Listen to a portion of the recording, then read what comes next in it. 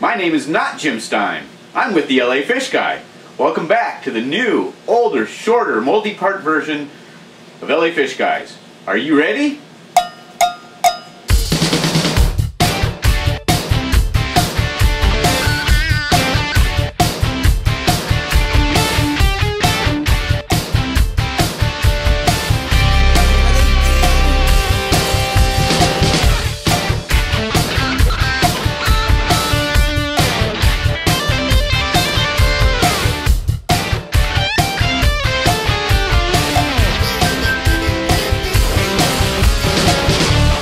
Welcome back to another part of LA Fish Guys.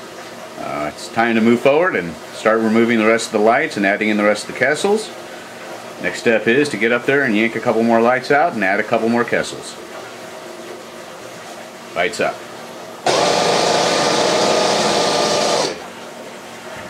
Alright, step one, pull down light.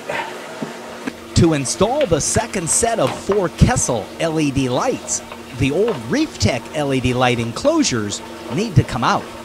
But before Scott can remove those old large units, he needs to sort out, redo, rewire, and reroute a number of intertwined cables and power cords. And all being done safely so that nothing falls through the large openings on the top of the tank. The new Kessil LED lights are much more compact than the previous, and along with their greater control over color and intensity, the multiple number of lights can easily be clamped to Scott's existing aluminum light rack and allows him to be able to spread those lights further apart from each other.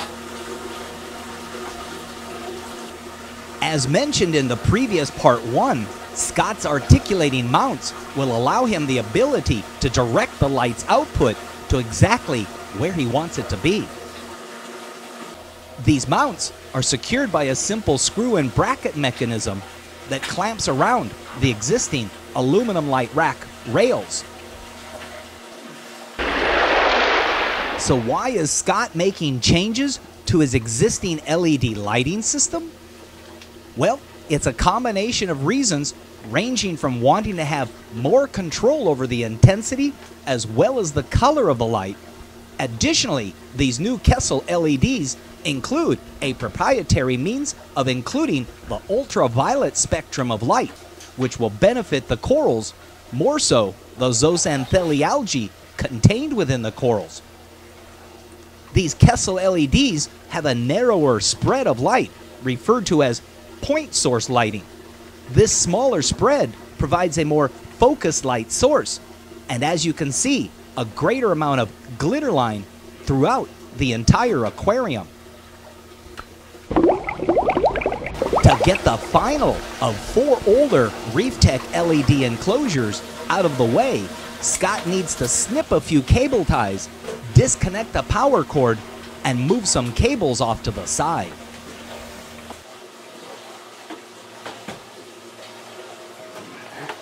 And with the older units completely removed, the final 2 of a total of 8 of the new Kessil LED lights can be affixed to the light rack. Alright, so we got all 8 lights fired up. Now I got a mess of wires to clean up and a bunch of aiming and some adjustment through the software. But at this point, I think I need a break. So we're going to lower the lights down a little bit, take a look from afar, see how it looks. I can tell already I'm going to need to adjust the intensity up because it's not quite as bright as it was before.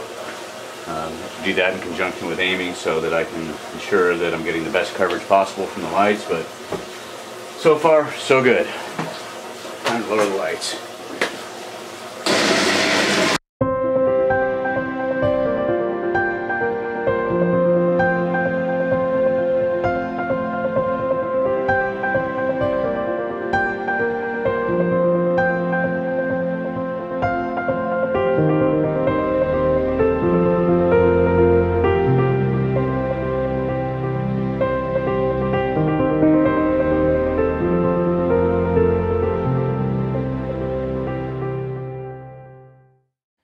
With Neptune Systems' new cloud-based control, Apex Fussion, you can control products from Ecotech Marine and their Radion LED with an ease never been seen before. Right from the dashboard, you get a graphical user interface that allows you to adjust the time, the intensity, and the lighting mode of your Radion LEDs. You can even use it on a mobile device, and you can add clouds and lightning. Also, it controls the Vortec pumps. Right from the dashboard again, you get a graphical interface that's very familiar, allows you to change the intensity, the time, and even the mode that the Vortec pump is in. And if you want to compare that to another pump, or even to the Radion LED, that can be done with these as well. All of this is with the Apex, Apex Fusion, and the WXM module from Neptune Systems.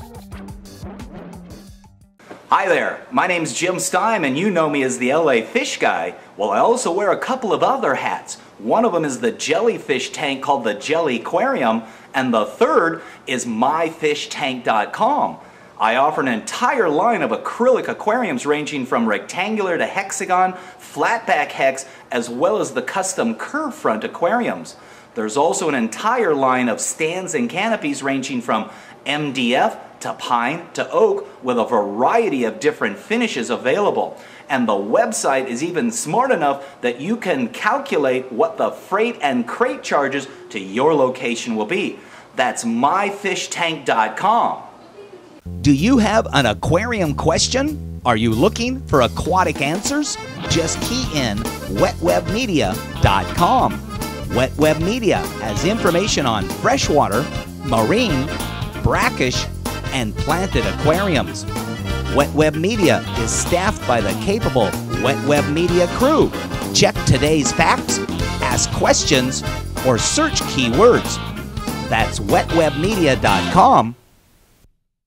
Now that Scott has all 8 Kessil lights installed, it's time to reassemble some of the components that also piggyback on the aluminum light rack. One of those items is a pair of fans. That's right, fans. Desk or clamp mounted fans. These fans are aimed down to blow across the water's surface. This produces what is called evaporative cooling.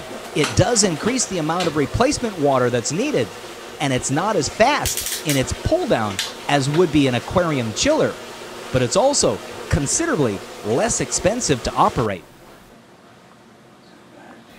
And now that the actual installation of the Kessil LED lights and other accessories has been completed, it's now time to start making adjustments via his laptop computer.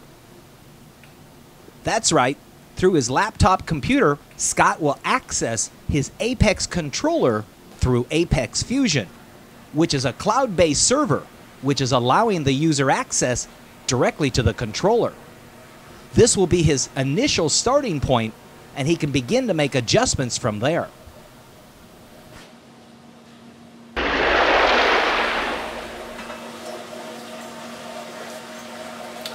So we're going to take a quick power reading just to get an idea where we're at.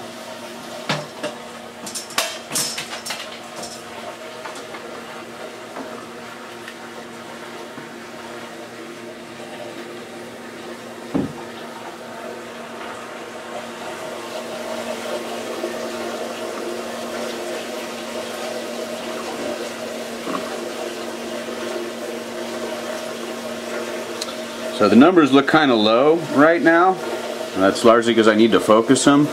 But the one thing about these lights is the blue spectrum does not read on the power meter. The last lights had a lot more white LEDs in them, so they read a little bit higher. Partly due to the significant surface agitation, which makes it difficult to get a consistent reading, and due to the unique spectral output of various color LEDs, which present a challenge when attempting to make accurate PAR measurements. With commercially available PAR meters, certain colors of LEDs tend to read high, while others tend to read low. There is a blue diffuser that improves the spectral response to more accurately measure all the wavelengths of light and has a minimal error due to the immersion effect.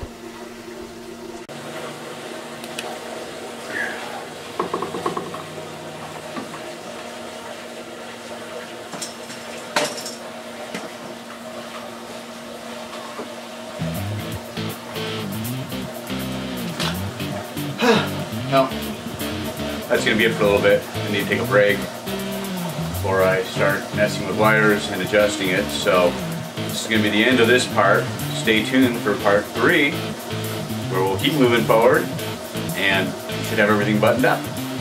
Thanks for watching. We'll see you soon.